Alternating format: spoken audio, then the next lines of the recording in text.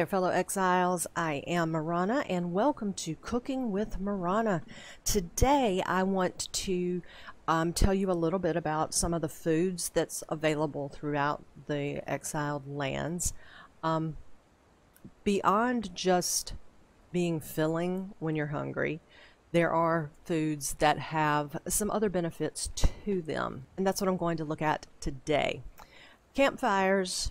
You know, that's pretty basic. You get the meat, you throw it on, it grills it, you eat it, and don't die. When things start getting a little interesting is when you are able to use the stove. You unlock this at level 29.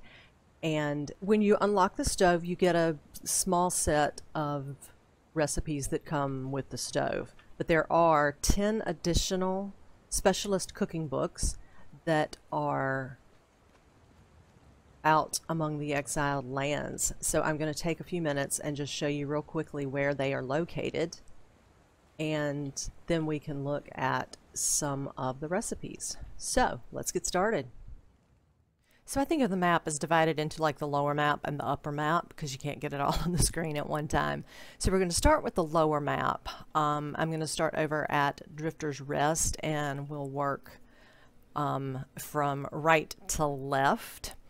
And then with the upper map, we'll start kind of at the aqueduct and work our way west to the Mounds of the Dead. Drifter's Rest is in the jungle. It's located kind of in the middle of all the islands. The book we're looking for is at a little camp that's right on the edge of the water. So there's this little teeny island in the middle of all that. There will be 2 thralls there when you get there. Sometimes there's a named thrall, and sometimes there isn't, so it's kind of just random. We had a named thrall here. I am in God mode and have like some of the best weapons just to be able to make it quick. But here on this little bench by the fire is Specialist Cooking 10. Next up is the summoning place, and that's kind of central desert. There are quite a few things that you'll need to fight your way through to get into the summoning place. Once you enter, you'll go straight up the first set of stairs until you get to this area where you have to make a choice left or right. It does get darker, and those drums do beat the entire time you're in the summoning place, if you haven't been in there yet to experience the lovely drum beating. When you get to that choice, you're going to want to take the stairs to the left. You'll have some guys that you'll need to clear out on this landing, and then there's another set of steps to the left, and you want to go up those steps. The book is on this level, but there are 3 guys up here that you'll need to take out. And then you will find the book over by the tent. Oh, wait, 4 guys up here you need to take out. And then the book is laying on the floor by the first tent on the right as you come up the stairs. And that is where you find Specialist Cooking 1 and 6. And up next we've got the Tower of Bats. Now this one's going to be a little bit of a climb. There are some of the rock noses that you'll need to take care of. The main thing about climbing up to the Tower of Bats is to watch your stamina.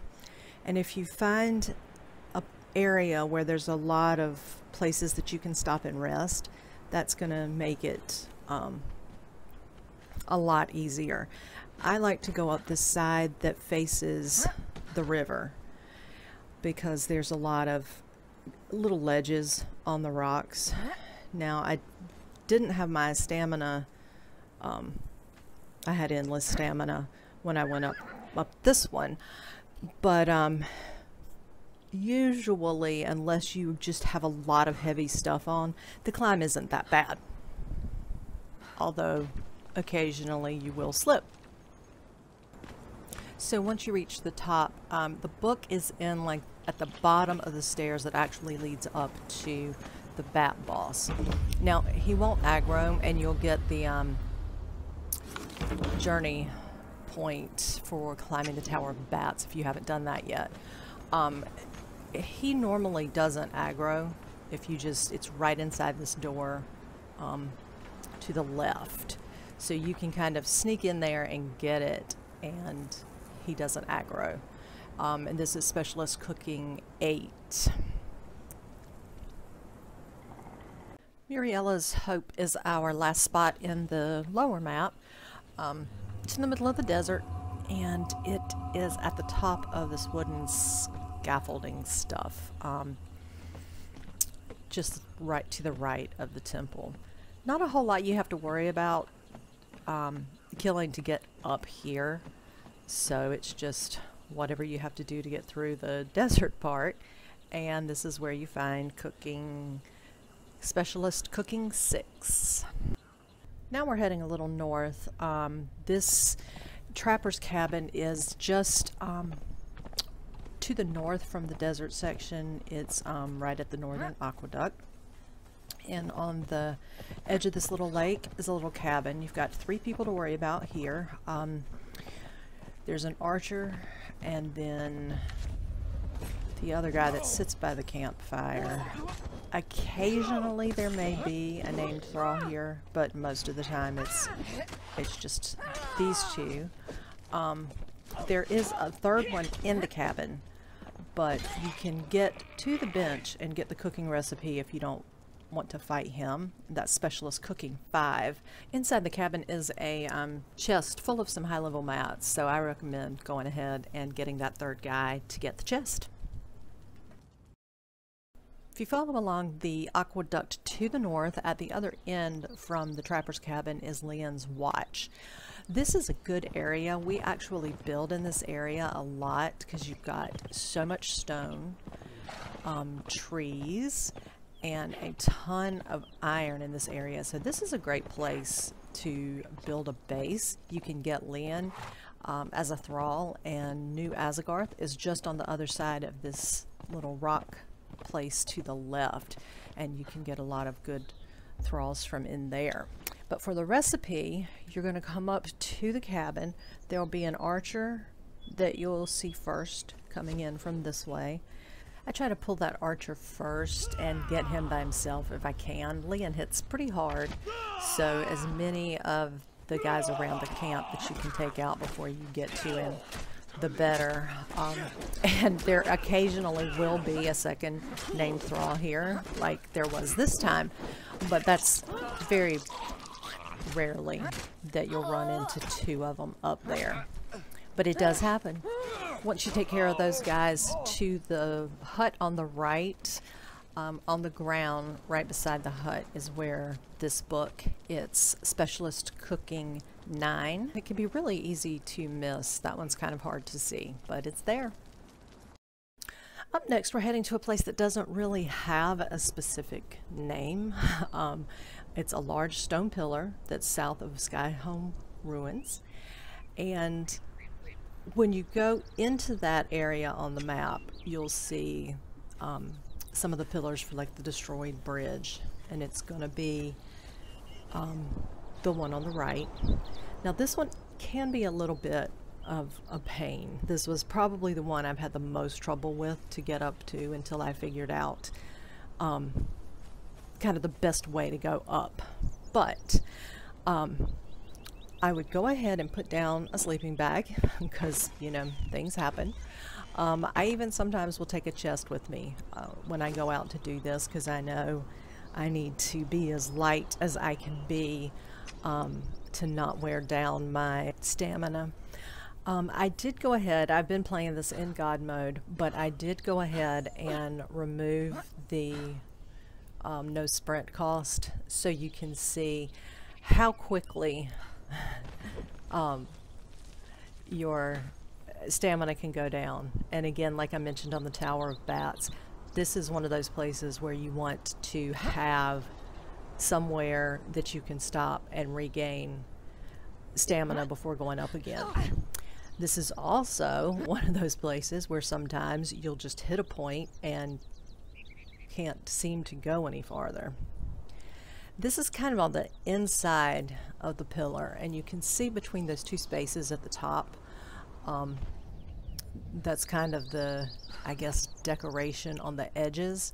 So we need to go up that part to not have to climb out on that part that overhangs, if that makes any sense. What we want to do is come right up this spot, and then it's just an easy little hop to the top. And the book is, if the aqueduct is out that way in New Asgarth, then the book is on the inside right here. And this, finally, is Specialist Cooking 2. The last two books are located in the Mounds of the Dead. I think of it as the small hut and the large hut. There's quite a bit of stuff you have to kill in that area to get into the huts. But if you're at the right level and take your time going in, Specialist Cooking 3 is located in the small hut, and then Specialist Cooking 4 you're going to find in that little bit larger hut. They both are just inside the door and down on the floor. But you do have quite a bit of things to clear around the Mounds of the Dead to get to those books.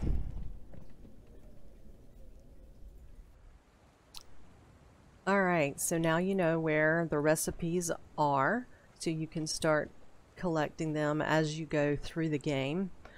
As you progress in the game, you get higher level foods, which will give you some added benefits.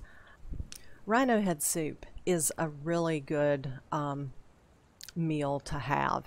It's going to give you, it's going to feed you. It will quench 14 points of thirst. It health regens at 7 points over 3 seconds and has +3 encumbrance.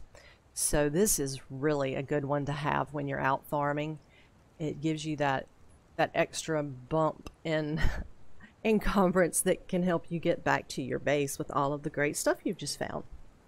The thing with the rhino head soup is, though, it has to, you have to have the head of a black rhino. The regular rhinos do not work, and the black rhinos are pretty rare. I think I've maybe seen one, and it's usually such a pain to get to because it's out with the other rhinos and the other mammoths, and yeah.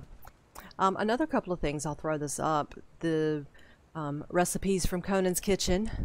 The cooked moray eel, that has 7 health regen over 3 seconds, but you get +3 vitality and +3 grit. And anglerfish +3 vitality.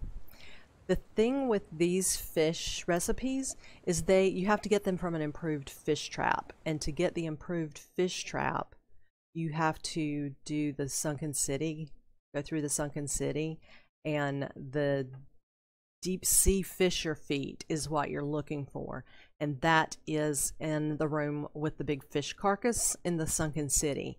One of the meals I like best in the higher levels is the exotic feast. Exotic flesh isn't too bad to come by in the highlands, and then it just takes an egg and dried berries, which are pretty easy to get. The exotic feast has 14 health points over 3 seconds, so that's wonderful for helping to get your health back up. The thing to watch out with the exotic feast, though, is although it does not have any spice in it, which most of the food that warms you has a warming up effect, does have the spice in it, but this does, the effect that this gives you is a warming up effect, so you don't want to use it in the desert.